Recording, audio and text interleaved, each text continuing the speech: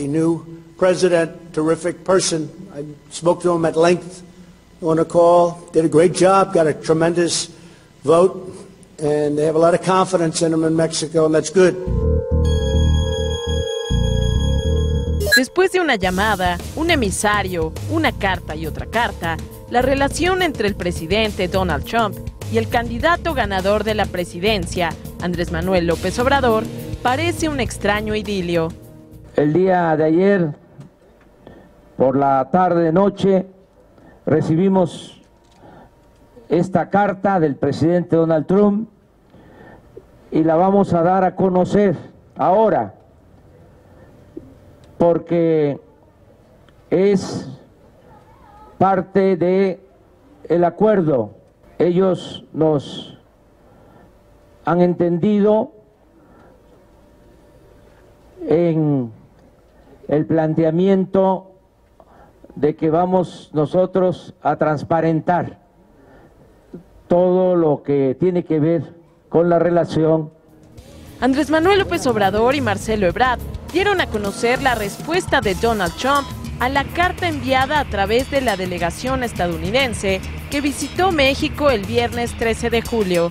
Se coincide en 4 áreas esenciales que son comercio, migración, desarrollo y seguridad.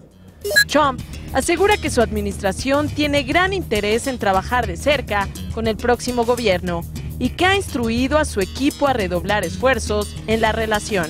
Se coincide en que la renegociación del Tratado de Libre Comercio se reanude a la brevedad. Como ustedes saben, ya para el día jueves esto va a ocurrir y el equipo de transición, como ya lo dijo aquí el licenciado López Obrador, nuestro virtual presidente electo, el equipo de transición va a estar presente y va a participar en esa renegociación que se reanuda el jueves, coordinados y respetuosos de las actuales autoridades mexicanas. Pero sin dejar de ser Trump, aunque coinciden que una renegociación exitosa beneficiará a los trabajadores en ambos lados de la frontera, asegura que de no lograrse a la brevedad, tendrá que elegir otro camino, distinto al presente. Luego de que Andrés Manuel López Obrador insistiera en la cooperación para el desarrollo en México y Centroamérica para contener la migración, ahora Trump, sin dejar de recordar su negativa a la migración ilegal, reconoce que el tema requiere mucho más que simplemente asegurar la frontera. Estamos preparados para atender el tema del desarrollo económico. Eso es muy interesante.